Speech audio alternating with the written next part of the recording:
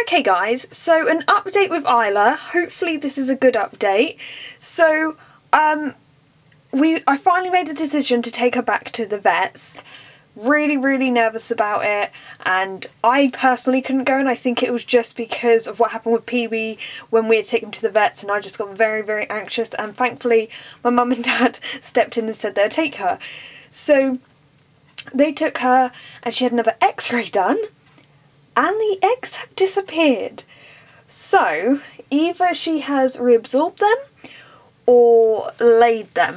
Now even now, because the vet couldn't feel them in her and I can't really feel them in her, so she must have only done this literally today or overnight, because I could feel them last night, which is, well, I think I could feel them last night. So now I'm going to look around her tank and I'm going to look around an enclosure I put her in that you may not have seen. Literally I was like, okay, she needs to just be in substrate that she can lay her eggs in, and I made sure it was warm and lots of substrate, so we're going to go and look in there. Maybe they're in there, maybe they're in her bigger terrarium, so let's go and have a look. Just a quick side note, if anyone is taking their reptiles to the vets and it's like really cold right now, what I've actually used as a heater is these little hand warmer things. They last for like up to 10 hours and they're nice and warm, but they're not boiling hot, so she's actually a really nice comfortable temperature. And one last thing, because everything keeps coming back to me, she weighed 39 grams and literally maybe 2 days ago I weighed her and she was 36 grams. So I don't know what's going on with this girl's weight, but she's got a good weight. So this is what I put her in for only like a day or two, and it was just like a last resort situation. I was like, okay, if we just show her substrate, just substrate and 2 hides and a heat mat that's underneath, but it wasn't too hot because of the thickness of the substrate, maybe she'd lay them in here. And I honestly didn't think she had, and I'm still not sure she has, because I'm pretty sure I could still feel the eggs after I took her out of here, but we will have another look.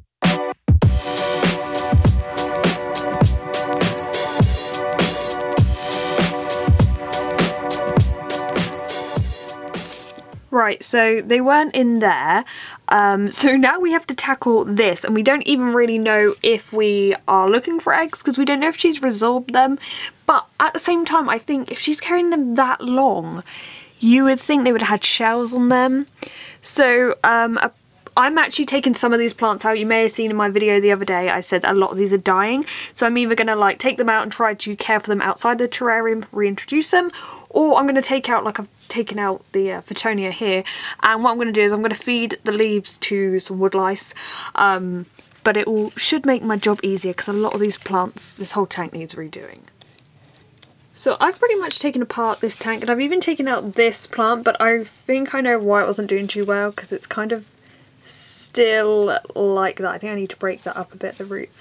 I also have found that that's probably where all the woodlice in this tank have been living.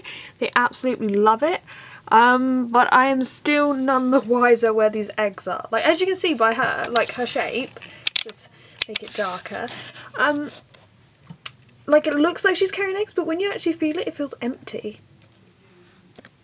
So I've looked everywhere and I literally can't find the eggs, and as you can see, like, I have pretty much removed a lot of the plants and that looks half dead, but I am planning to replant this whole area. And also I found that the dirt was really dry, so that might be another reason why this tank has failed a bit.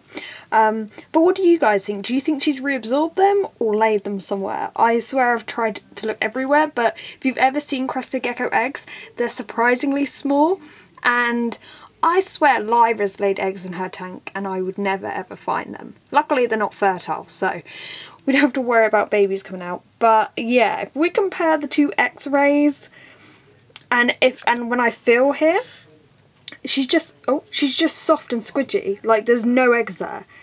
And also she made a squeak sound when I picked her up a minute ago, which was very strange, never heard her do that. But yes, what an interesting turn up for the books. They've been in there for about 7 or 8 months and suddenly they've disappeared. So, thanks for watching this video guys, and goodbye.